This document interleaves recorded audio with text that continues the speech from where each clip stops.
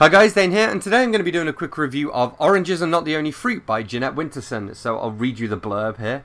Innovative in style, its humour by turns punchy and tender, Oranges Are Not the Only Fruit is a few days' ride into the bizarre outposts of religious excess and human obsession. It's a love story too. Now, I don't normally like love stories, but there's just something in the way that this is written that I did enjoy, and also because it explores religion quite heavily, specifically like British Christianity, which was something I was kind of surrounded with more as a kid than I am now. I went to like a Catholic school and had kind of religion forced on me, to be honest. But yeah, there's a lot of interesting themes covered here. I don't know what I would classify the genre as. I suppose it's like considered a modern classic literary fiction, that sort of thing.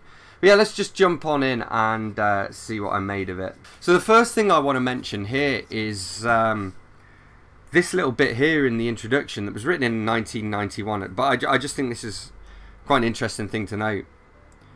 In 1985, Oranges was published thanks to the initiative of Philippa Brewster and her newly established Pandora Press. Sadly, Pandora has never had independent funding, and so it has been bought and sold and bought at the whim of its backers. In 1990, it became the property of Rupert Murdoch. How ironic that Oranges, thanks to a series of big business bungles, should fall into the hands of a self-confessed born-again multi-millionaire.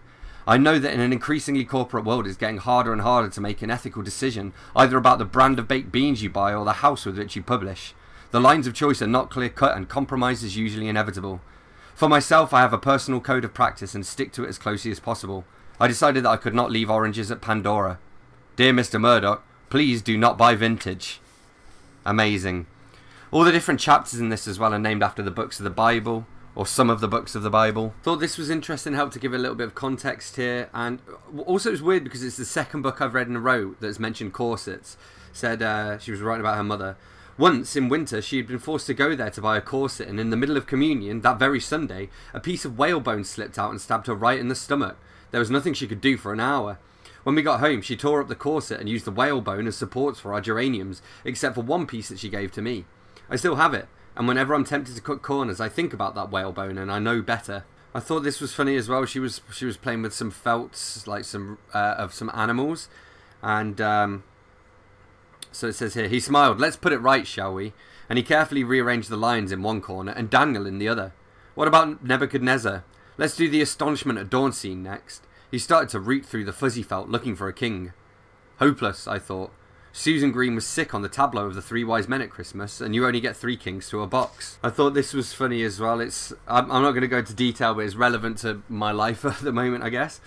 I asked my mother to teach me French, but her face clouded over and she said she couldn't. Why not? It was nearly my downfall. What do you mean, I persisted, whenever I could.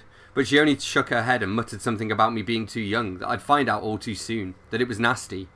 One day, she said finally, I'll tell you about Pierre. Then she switched on the radio and ignored me for so long that I went back to bed. And there's another time she's at home with her mother and they got the radio on and this happens. And now, said a voice, a programme about the family life of snails. My mother shrieked. Did you hear that? She demanded and poked her head round the kitchen door. The family life of snails, it's an abomination. It's like saying we come from monkeys.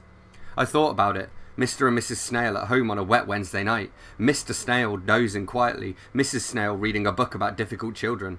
I'm so worried, Doctor. He's so quiet, won't come out of his shell. Badum-bum-tsh. I thought this was interesting, this little paragraph too. What could I do? My needlework teacher suffered from a problem of vision. She recognised things according to expectation and environment. If you were in a particular place, you expected to see particular things. Sheep and hills, sea and fish. If there was an elephant in the supermarket, she'd either not see it at all, or call it Mrs. Jones and talk about pancakes. But most likely she'd do what most people do when confronted with something they don't understand. Panic. What constitutes a problem is not the thing or the environment where we find the thing, but the conjunction of the two. Something unexpected in an unusual place, our favourite aunt in our favourite poker parlour, or something usual in an unexpected place, our favourite poker in our favourite aunt. Just thought that was really well written. Good little use of the English language. There's also a story about a prince who was chasing perfection, and he had a talking goose, I guess. Prince, you're a fool, said the goose one day. What you want can't exist. It must exist, insisted the prince, because I want it. Logical fallacy there, but... So I want to read this. This is the story about what happened with Pierre. Well, I thought it must be love. But this puzzled her because Pierre wasn't very clever and didn't have much to say except to exclaim how beautiful she was. Then, on a quiet night, after a quiet supper, Pierre had seized her and begged her to stay with him that night. The fizzing began, and as he clutched her to him, she felt sure she would never love another. Just really well written, and one of those books that keeps you turning through the pages, and I read it in like a day, so yeah, would recommend. I gave it a 4.25 out of 5. So there we have it, that's what I thought of Oranges Are Not the Only Fruit by Jeanette Winterson. As always, thanks a lot for watching. Don't forget to hit that like button if you've enjoyed this video. Let me know in the comments if you've read this book, and if so, what you thought of it. Hit that subscribe button for more, and I'll see you soon for another bookish video. Thanks a lot. Bye-bye.